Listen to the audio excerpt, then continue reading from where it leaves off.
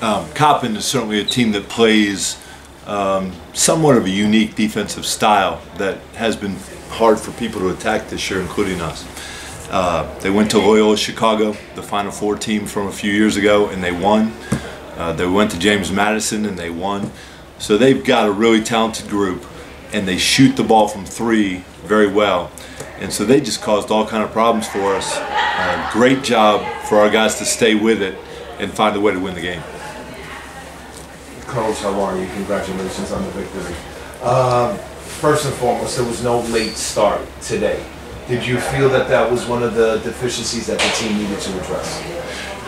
Yeah, so Tyrone had a lot to do with it. So Tyrone came out firing, and so really happy for him.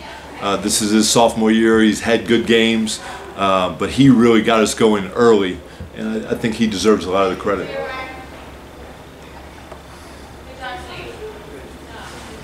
Coach, Coach, sorry about that.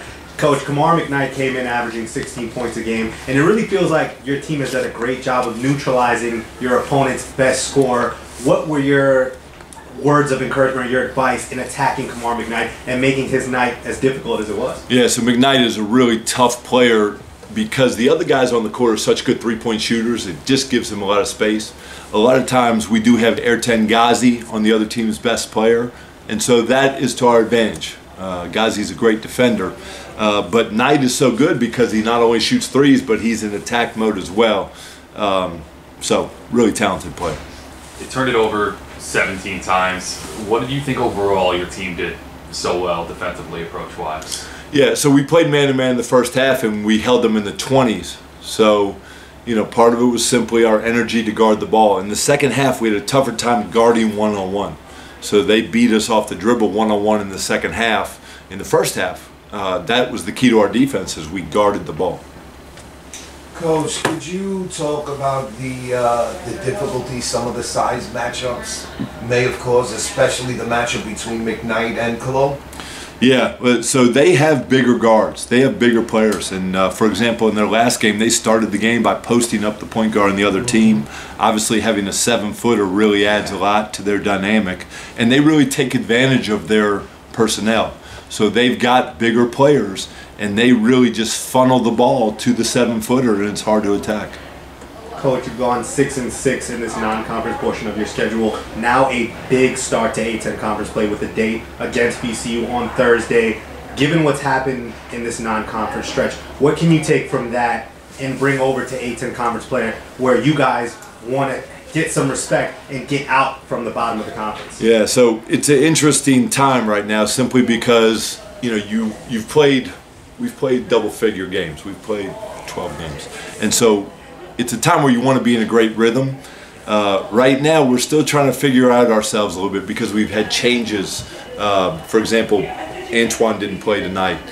Joel wasn't available. You know, we'll get him back quickly. But we're still trying to figure out the rotation, and that's not only hard for me, it's hard for the guys. You know, they don't know exactly what's coming next, and so we need to get in a little bit of a rhythm with some consistency of play and also with our health. Have you found that it's a good morale boost for a team, though, to get a win in the final game before conference play and bridge that gap? Yeah, you do see a lot of teams around the country scheduling, I'm not talking about us, but you see other teams from power conferences scheduling it in a way they want their guys feeling good going into the conference. So it's always good to get a win. I mean, I think young people especially handle winning or recover from winning a lot better or a lot quicker than they do recover from losing. Coach, obviously you address the physical components needed as Fordham moves towards the A-10. But what's the mindset psychologically? How's Fordham doing approaching the A-10? Well, you know, I think the best thing to do is simply focus on the present moment. And what I mean by that is Onyeisi really saved the day for our team today. So, you know, we can look at Onye and see his basket protection, block shots, and his rebounding down the stretch. He went to the free throw and made 3 free throws. So from Onye's perspective, he should feel really good. Jalen Cobb went to the free throw line, made 11 free throws. He should feel really good about what he did for his team. Obviously, Tyrone got us off to a great start. So each of those individuals based on what just happened tonight, they feel really good about their performance. There are other guys on the roster that are hoping to help the team more, and so we're all in different spots, I think. Coach, real quickly, what is the status on Antoine Portley? Will he be available for the first game of A10 conference play against VCU? He has a leg injury at this point.